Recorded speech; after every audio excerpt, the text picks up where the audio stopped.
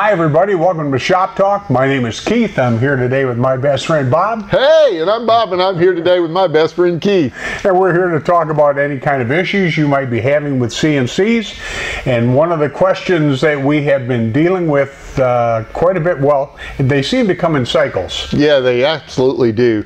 So one of them is orientation. How do I set my computer up? And that really is something that that we're going to explain to try to show you how it makes it easier if you're like me, and orientation is super important, because if I get things like, I had a remote control helicopter once and I could hover really nice, but if I ever turned that sucker around facing me, I crashed it every time because I'm not really good at flipping things in my brain. I have to have it really simple. Okay, so we're going to go over orientations of how to make that easy. That's why we're good friends. Could be. Okay. Right? Well, that's good for me. And the other thing that I'd like to do then is just kind of show you some simple stuff about the universal G-code sender, what we use to send G-code. So let's just go ahead and get started there.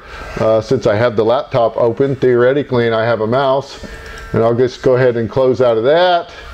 And then maybe close out of that. Oh, there's the moon again. And then we'll open up the universal G-code sender. Where did it go? I have no idea. It was there. Yeah, and then it disappeared. And you know, but anyway, here's our CNC machine for today. Just missing a few parts. Very quiet. But it is. Yeah, and light. It's the new version. So I'm going to go ahead and hand this to Keith, but before I do, I'm going to go up here and I'm going to hit Windows, Reset Windows, and that's going to give it back to the default view that you would have. Now, if you have a different version, if you've downloaded the stable version or something, it's going to look a little bit different than this, but this is really going to be what you come up with. Now, one thing that when we troubleshoot that I'm going to need to know is all of these values here, and you can see that they don't show up on this. What values, Bob? These X values, Y value, and there's a Z there. But if Keith will grab it by the title bar, which is right there. Yeah, and you slide it up and you'll see an orange circle. You can let it go. Yeah, and then there it is. This will be up here now that I can see all the numbers that I need to see. Are you proud of yourself? Well, I am, because I've done this like 4 times. Very nicely done. It was really nicely done. Yeah. Okay, so now you can see this. And the next thing I would do is go ahead and hit the jog controller button so that your jog controller window is open. So now you have everything that you need really on this screen that you're going to need to do CNC. It's easy to see. Okay. And so I don't need all this information on the... Well, there's a welcome page up here that I always close, but it doesn't hurt anything. But if you click to the welcome tab up here, the welcome page, you can see that it gives you a... I have no idea. Oh, there it is. Dunk. You can close that window out, or you can read the getting started. Probably some good information in there. Okay. So the first thing that you're going to do, and notice we're in idle, that's because I unlocked the machine, but you're going to home the machine. And what do you mean by that? You just said something. You're assuming people know what you're talking about. Okay. You just unlocked the machine. Okay, so in this version it says unlock. We do not recommend this because you need to home your machine to sync it with the computer, but for this demonstration I just went ahead and unlocked it. Okay, so here is home machine. It may say $H, but it's basically, it's going to home your machine. You need to do this so that your computer is synced with the CNC, and what it's going to do is drive it to the home corner of the machine on those switches and then back off a little bit. Now we're going to show you that in just a little bit. Right, we'll show you that. Okay. So in our video that we'll do in a little bit. Yeah. Okay. So now what? Did I confuse you? Yes, you did. I'm sorry. I'm sorry. I got a limited amount of brain power here, so let's just try to stay focused. Okay. All right. So the next thing is then is the jog screen. A lot of people will write in and say, "Hey, Bob, at homes, but I can't do anything after that." So I wanted to just kind of walk through the jog screen. First of all, I like inches. You don't have to be in inches, but for this video, we're going to be in inches because that's the units that I think in. What I would like to do is go ahead and set the step size to 1 inch, the Z step size to 1/4 of an inch, which is 0.25, and the feed rate at 200. Now those are really just to get you started, and that means that the machine is going to move at 200 inches per minute, and every time you click an X or a Y, it's going to move 1 inch, and every time you click the Z up or Z down, it's going to move 1/4 of an inch. Now, dumb question. Okay. The feed rate's really got nothing to do with anything at this point. It has nothing to do with the way the program runs. It has to do with how fast the jog speed is. Okay. So if I wanted to jog slower, I could make that 150, 10. But what happens is sometimes in the default settings, it's set to 0.1 millimeter and then 1 millimeter per minute. Well, when you hit the button, it's actually trying to move that 0.1 millimeter at 1 millimeter in a minute. So it's barely moving. A lot of when people will call, they'll say, well, I can't jog my machine. Yeah, it's humming, but it doesn't move. It is actually... I do that a lot too. Yeah.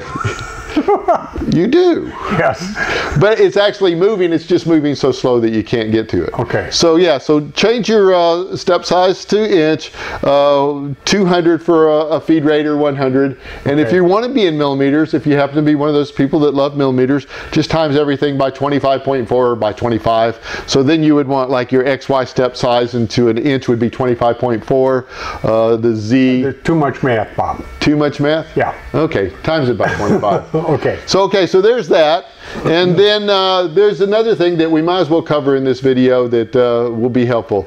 If you come up and you change some settings in your setup wizard, which we don't recommend because we're setting this machine up for you right out of the factory. But if you do and you go, now I watched the video, it's really easy. If you type in this text box down here in the command text box, $RST equals $, it will put your firmware back to the defaults. Now if you have an older E4, you'll also want to change $130 and $131 both to 610, right? If you have a newer machine, it's going to automatically set those for you. Now if you want to check and see what those firmware values are, you could just go ahead and type in $, in the command text box. So let's do that. And it's already here, but he'll do it again just to show you. This same screen will come up and it will have all of the firmware values for you, so you can check and make sure that they're the same or they're what they need to be, and those values are in the assembly manual. So that's really kind of what we wanted to cover for today, except for we really want to show the orientation, but we'll need to go ahead and set up a CNC machine for that. So let's go ahead and do that. Okay, we're going to take a break. We'll be right back. Hey guys, what we wanted to illustrate for you is how you orient your laptop with your E3 or E4 when you're setting it up in your shop. For a lot of you guys, you've just got your machines together, you got the electronics hooked up, but this thing has not come alive yet. So the thing we wanted to illustrate is you want to pretty much set it up the way we have it set it up here. You want to have your laptop oriented to this corner of your machine, and we're going to explain that in just a second. But when you've opened up UGS, one of the first things you're going to notice is there's going to be a red bar on the screen that says you're in alarm mode, and a lot of guys want to have a heart attack.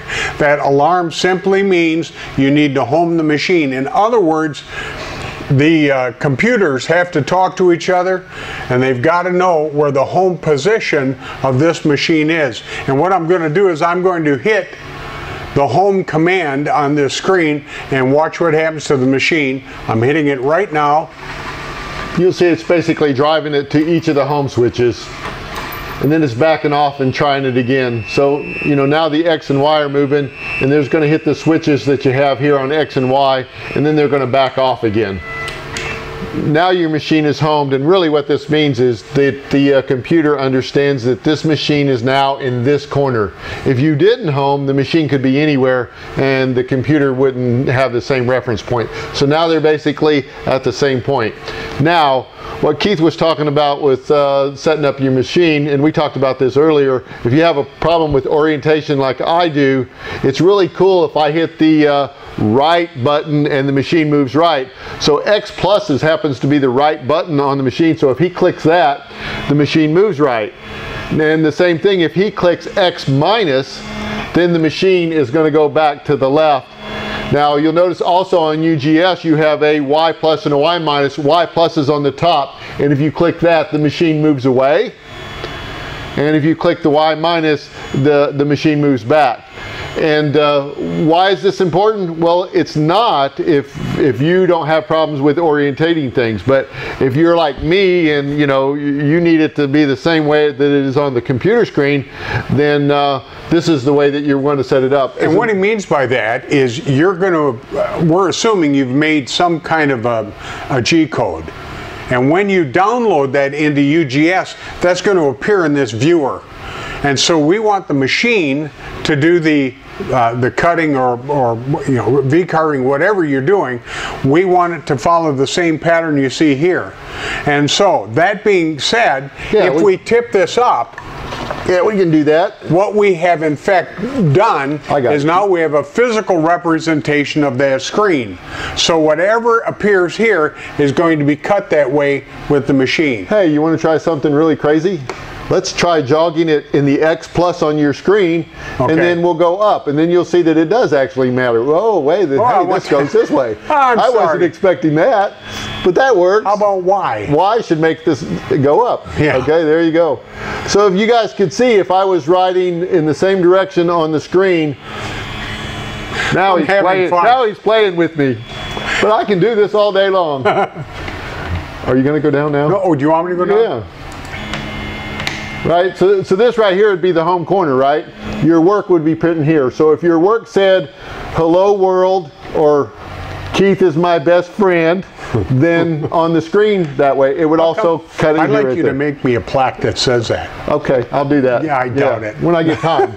Anyway, I'm going to set this back down. Okay. So anyway, I hope that clears it up.